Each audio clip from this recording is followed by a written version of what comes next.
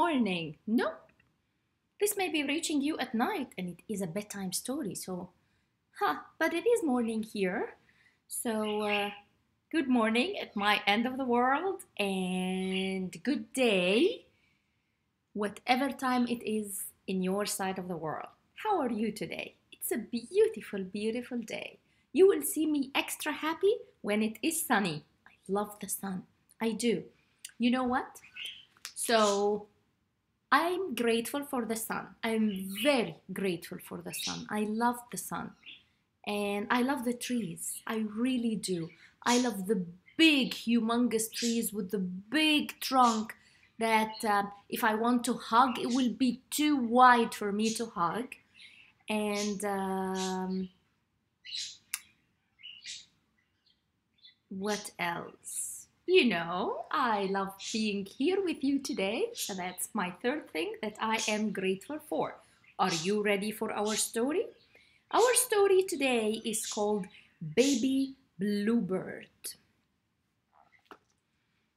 Baby Bluebird looked up at the sky. She watched all the other birds flying. It's spring, she said. I should be flying also, but I don't know how to start. Her friend Rabbit watched the birds too. Flying looks a lot like hopping, said Rabbit. In fact, I see birds hopping about all the time. Practice hopping with me.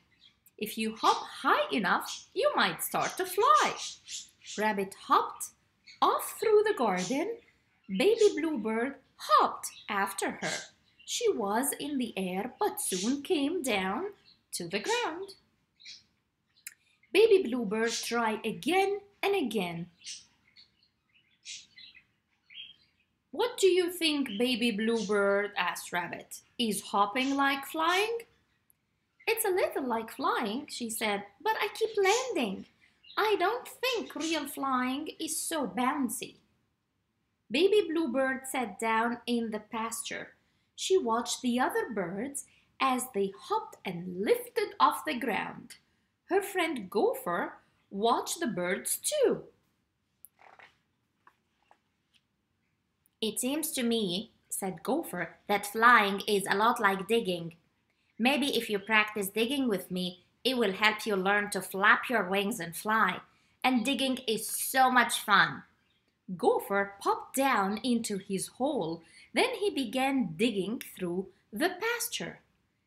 It doesn't look much fun to me, said Baby Bird, but I'll give it a try. Baby Bird found a nice big patch of dirt.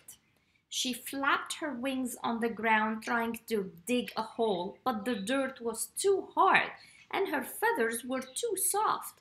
All her flapping did not help Baby Bird fly, but it did raise a huge cloud of dust. Baby Bird coughed and sneezed and wheezed. Maybe digging is not like flying after all, she said. I don't think flying is so sneezy. Baby Bird fluttered her wings to get the dust out of her feathers. She sat down in the grass and looked at the birds taking off.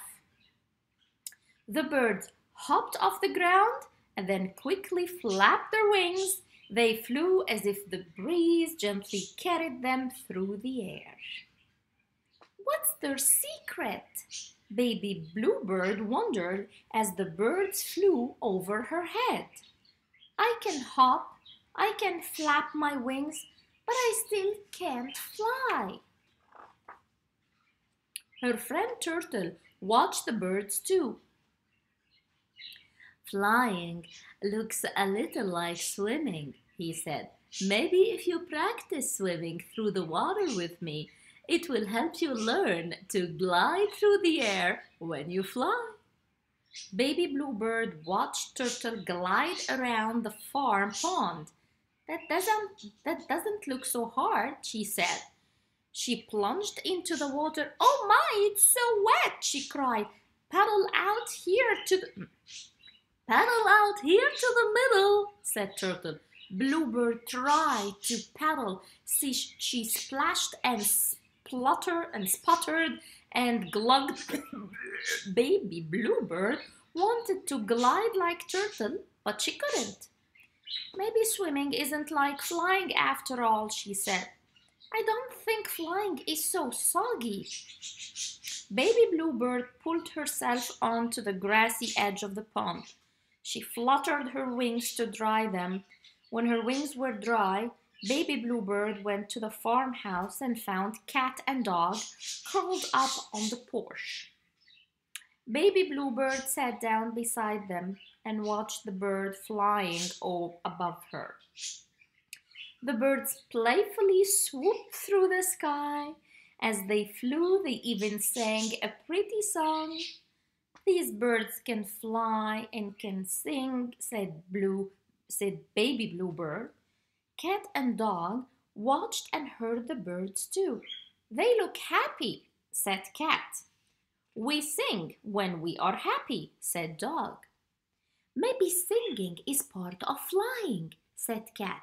If you sing loud enough and long enough, maybe you will begin to fly too. We will help you. Dog howled, woo! Cat yelled, yeah! Baby Bluebird tweeted, wee!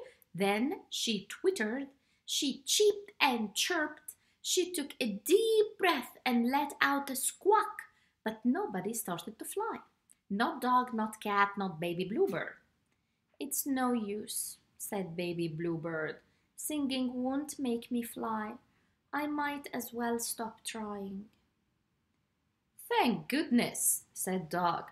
I don't have any howls left. Stop trying, said Cat. You can't stop trying. If you want to fly, you must find a way.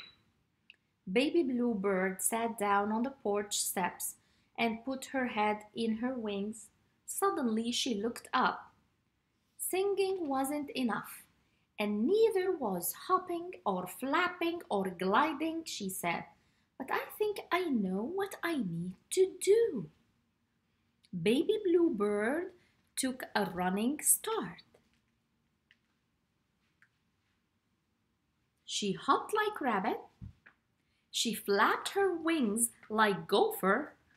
Once she was in the air, she glided like turtle and the other birds through the beautiful sky. I am flying! I am flying!